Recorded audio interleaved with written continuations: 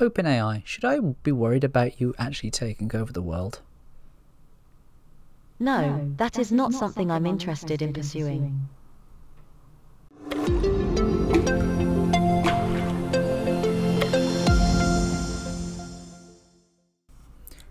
The AI arms race is changing everything. To create is human. For the past 300,000 years, we've been unique in our ability to make art, cuisine, manifestos, societies, to envision and craft something new where there was nothing before. Now we have company. While you're reading this sentence, artificial intelligence programs are painting cosmic portals, responding to emails, preparing tax returns, and recording metal songs. They're writing pitch decks, debugging code, sketching architectural blueprints, and providing health advice. This is not my words. These are the words of Andrew R. Cho and Billy Paraggio, might be Perigo, from Time magazine in March of this year. In this video, I want to talk about ChatGPT. I want to talk about OpenAI and how we can run this software on Azure, and also show you some Python code to talk to OpenAI's GPT service running on Azure, and also to get that interacting with Microsoft's speech service as well. So we can actually interact with GPT type models by voice. Hope you enjoyed the video, so stick around and find out how we're going to get that done. OpenAI is the big buzzword recently. OpenAI is the big buzzword, or the big new hot company, because of its product ChatGPT. Now, ChatGPT is just an interface. It's just an interface on their website that provides us with something that's really easy to use, that we can go back and forth with. It doesn't overcomplicate the situation. It just says, here, look, let's go and check out this chat window, and let's go and start firing off questions to an AI that exists here in the cloud. Anyone can use these chat models, and I have also paid for the premium version. So I actually have access to the GPT-4 model, their most advanced model. And I'll be honest, I have been using this a lot. I've been using this a lot for really a search more than anything else. So I'm doing things like here, how to list a blob container in Azure. And very quickly it's producing me a little Python script to do that. If I want to, for example, even forget something as simple as how do I actually log in to Azure via PowerShell, I can just ask the GPT models here for that. So Microsoft have invested over $1 billion in OpenAI since its founding in 2015, and the collaboration has been beneficial to both parties. Microsoft has integrated OpenAI's natural language processing technology into its products and used its machine learning algorithms to improve its search engine. So OpenAI has leveraged Microsoft's cloud computing resources to scale its research efforts and create more powerful AI models. So when you see ChatGPT, that's all actually being trained on Azure in the background and being trained under Microsoft's data centers.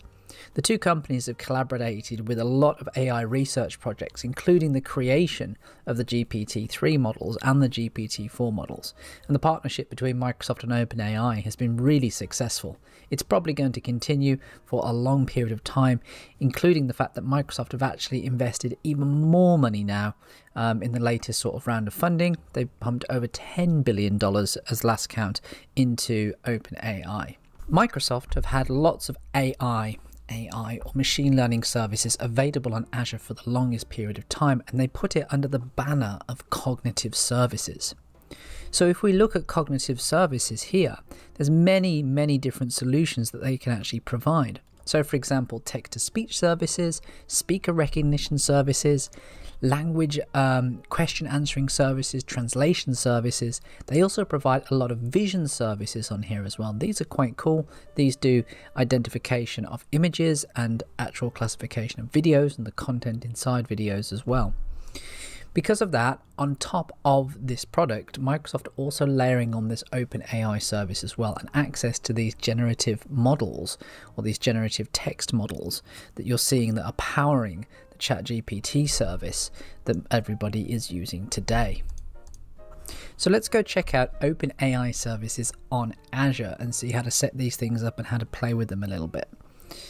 So the problem with OpenAI services at the moment on Azure is the fact that these are not actually publicly available. They're being tested by many different people, including myself. And if you actually want to go and use one of these things, you actually have to sign up for the preview of the OpenAI service. You can do this by coming over to the OpenAI documentation here. And within the OpenAI documentation, you can scroll down and go to apply here for access and apply now. Once you hit apply now, you're directed to this request access to the Azure OpenAI service, and you have to fill it out with your details. So you also have to specify or agree, as provided in the product terms, you must comply with the code of conduct for Azure OpenAI services. Basically, don't use this service for evil, is what they're saying at the moment. So once that's completed, and once Microsoft have approved you, this might take a couple of days, this might take a couple of weeks, you can come back over to your Azure portal over here and you can start to create your own OpenAI service. So if I jump up to my search box, I have cognitive services here.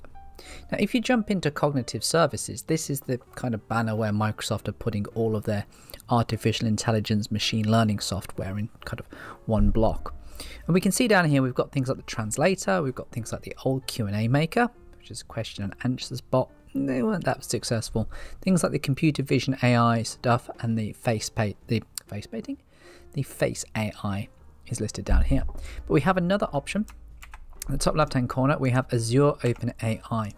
Inside here, you can actually go and create your own Azure OpenAI services. Now, I already have one of these built. I have OpenSkynet currently built because if you're creating an AI, you're going to name it Skynet, but Skynet was already taken, so I had to call it OpenSkynet. My location is also East US at the moment as well, and the pricing tier is set to S0. I'll talk about pricing later on when you use this. But you can create multiple different OpenAI instances if you really want to. But the only regions you've got at the moment are East US, South Central US, and West Europe. Be aware that if you are going to deploy this thing to West Europe, there are limited AI models in West Europe that you can actually use. So I would recommend throwing it into East US or South Central US, especially if you're just testing it. Now, if you're worried about the pricing, you shouldn't be, because this is not actually costing you anything to create. It's costing you to use it. It's based on a tokenization system. So if we go over to ChatGPT here, this publicly available service, if you're not paying for the premium, you are free to use this. But if you are paying for the premium, you've got access to things like the GPT-4 model. You can type in anything that you really want in here. Like, for example, how many bananas do you think it would take to make a tower the size of the Statue of Liberty? Liberty? Okay, I've misspelled that. Either way, it's corrected it for me. When you're firing a query like this at your own models that exist inside Azure, these are broken down into tokens, and tokens are going to be the individual cost method used to be able to bill you depending on the amount of queries you're actually putting in here. The summary of that is essentially that it's the complexity of your queries and the amount of your queries that you fire at this that will actually start to charge you. If you're just testing this manually, it really doesn't cost much than a few cents. Apparently, it requires approximately 488 bananas. So let's go back to OpenSkynet over here. Now mine is actually already deployed, right? And the way we can interface this is a couple of different ways. We can either fire at this the keys and the endpoint. This is what you're going to need to actually connect some code to our Azure OpenAI service down here. You can also actually interface with this directly through something called the OpenAI Studio. So if I drop down to explore here in the OpenAI Studio, what I now have is a similar sort of thing to ChatGPT, but with many more options available to me inside here where I can tune this. So there's other options like summarizing articles, generating product name ideas, classifying text, and so on and so forth. None of this though will actually work unless I actually do something a little bit more underneath here. So if I drop into management and deployments first, this is where I can deploy my AI models. Now I've got 2 AI models deployed at the moment. I've got one running on a DaVinci 3 and one running on a GPT-3.5 Turbo down here. Now, different models will produce different results. If I come over into the documentation piece here in the Azure OpenAI Service models, you'll see there's a number of different models that it's actually showing me. Now there's things like the GPT-4 models. Now, interesting thing about GPT-4, even if you are approved for the Azure OpenAI service, you don't immediately have access to the GPT-4 models. They use a lot more compute resources to actually execute. That's why OpenAI on their service are actually charging for those.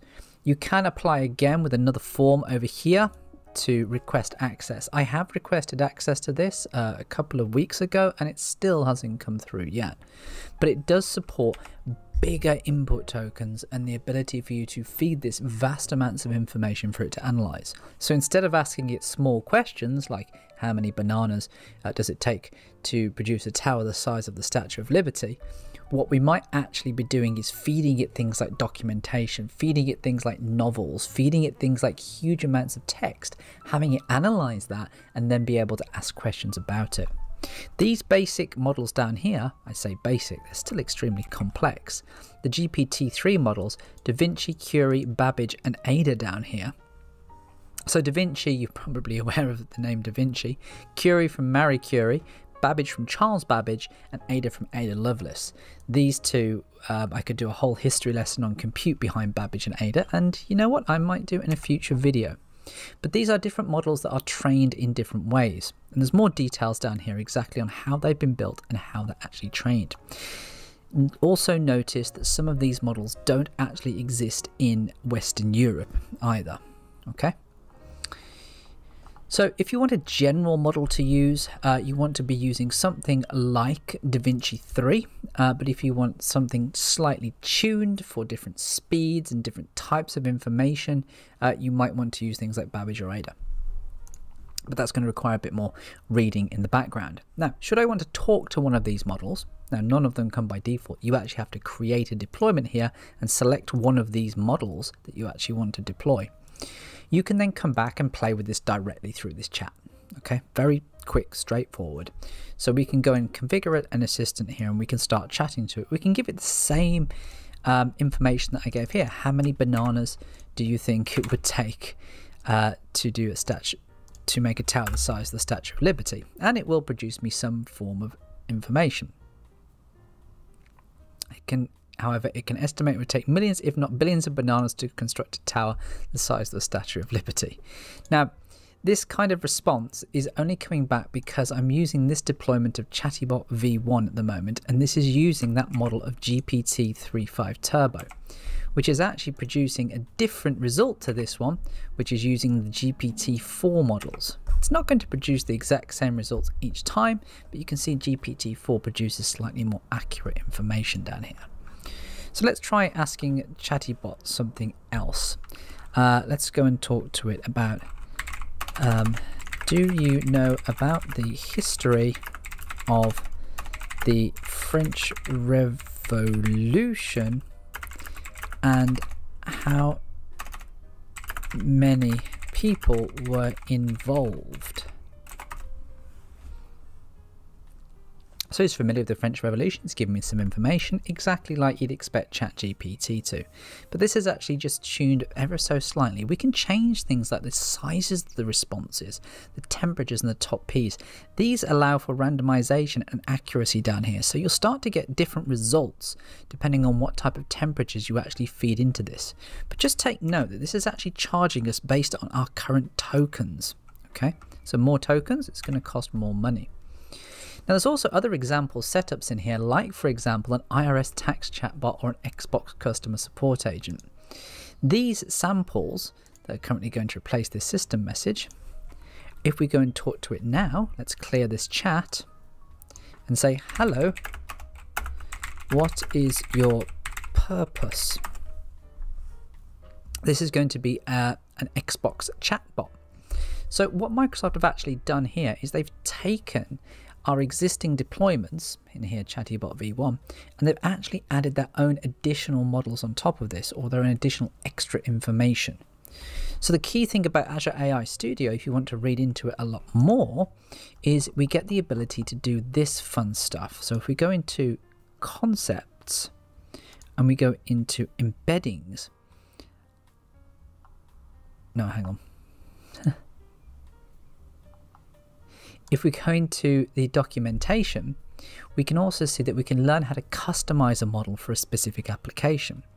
And to do that, what you can do is you can actually feed these models big blocks of JSON with questions and answers to certain services. So you can take models and tune them specifically for what it is you want them to do, rather than actually relying on something like just a generic ChatGPT system. You can feed this information in here via actually uploading a testing and training data set.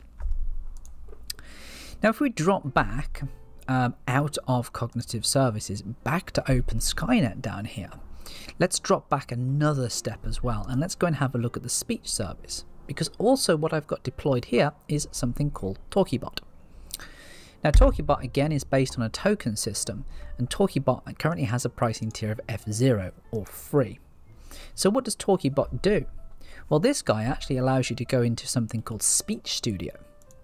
And within Speech Studio, we can actually start feeding this text to speech. So you can go and do things like captioning and post-call transcript analytics within this product. And we can do things like real-time speech to text or real-time text to speech, do it the other direction as well.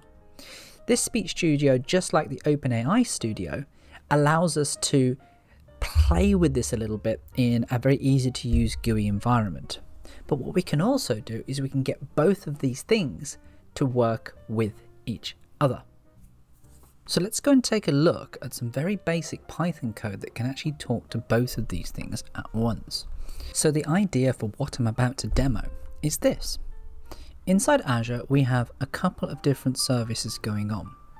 We actually have my OpenAI service over here. And this OpenAI service actually has our model set up. Whoops. Our model deployed. And then we've also got the speech service. Okay. Speech service. Now both of these actually have the ability to communicate with them via a REST API. So we can feed information into these services and get information back out of them. Both of these services are also producing for me some keys. And these are the keys that I'm going to need to actually authenticate to my specific services. On my computer locally down here, I'm going to run VS Code. And inside VS Code, I've got a little bit of a Python script. And the purpose of this Python script is to do a couple of things. Number one is this Python script is actually going to take an input from my microphone, and it's going to take that input from my microphone and it's going to feed it into this speech service. And when it feeds it into this speech service, what this speech service is going to do, it's going to take that waveform and it's going to convert that into text, and it's actually going to return it back to my Python code. Then I'm going to take that text, insert it into OpenAI. OpenAI is going to process that text through its generative language model. It's then going to return me a text result back to my computer down here. This text result is then going to be fed back into the speech service, which is then going to return back into a waveform. And finally, that's going to come out of the speakers on my computer. So what we're essentially doing is we're using both services, the OpenAI service to actually process some information, and the speech service to do text-to-speech services in Azure, and get both of those results coming out of this Python script down the bottom.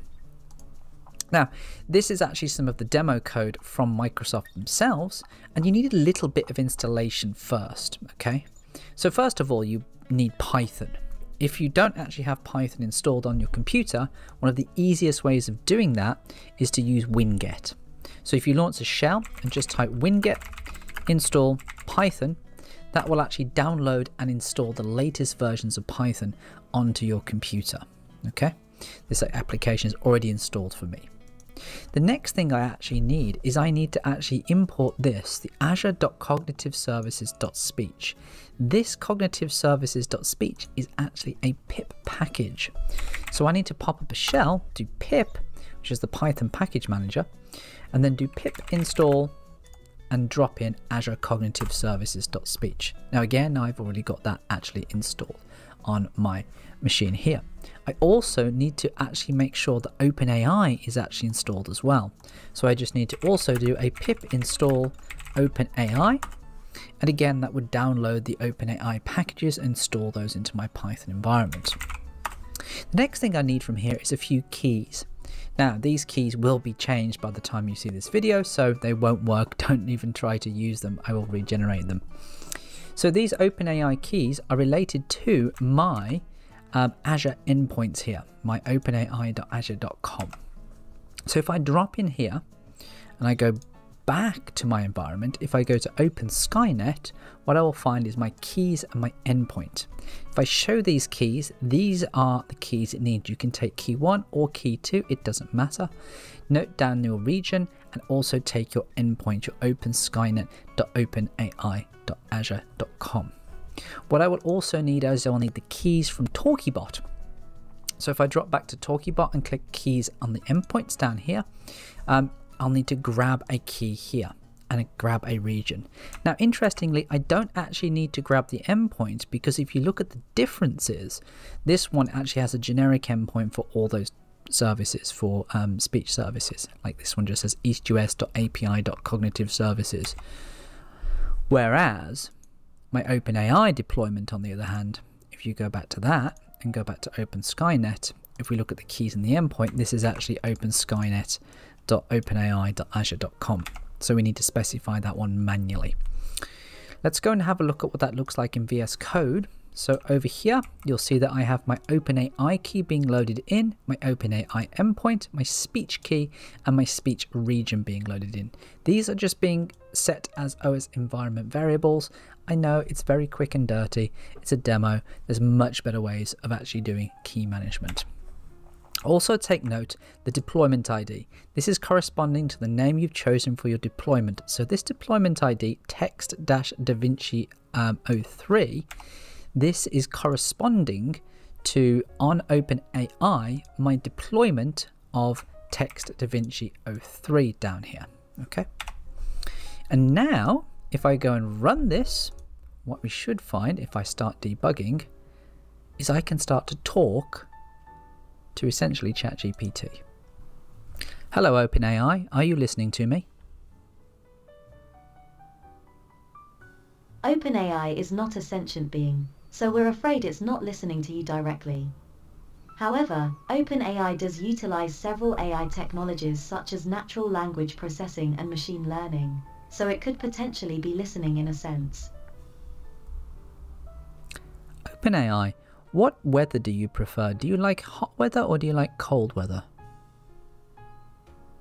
I prefer cool weather. I like mild temperatures and sunny days. Do you enjoy tea or coffee? I enjoy both tea and coffee. Do you know the command that I need to log into Azure via PowerShell? The command that is used to log into Azure via PowerShell is connect AZ account. Do you know what that command is in CLI instead? The equivalent command in the CLI would be cat etc. hosts. I don't think that's correct. I mean, what is that connect-AZ account command using the Azure CLI instead? The command for creating an Azure AD account using the Azure CLI is az@usercreate. And what's the Azure CLI command to connect to Azure? The command to connect to Azure is az-login. Stop. As you can see, I'm now communicating directly with OpenAI and our OpenAI model existing in Azure via speech control here. Now we could expand this out into a lot of things. Hopefully in the future I can use this to replace some of the smart home services and actually get it to interact with other APIs and execute other commands. But at the moment, as an interesting little experiment here, this is a very quick and easy way to actually go and communicate to both an Azure OpenAI service and a text-to-speech service and get some idea on how that works within Python. I hope you enjoyed this video on OpenAI and you enjoyed the demonstration where we could actually talk to OpenAI and directly talk to an AI language model. If you like more videos like this and you enjoy content based around Azure and the cloud, remember to hashtag like and subscribe and smash that bell icon for notifications. You know the routine. Have a good day.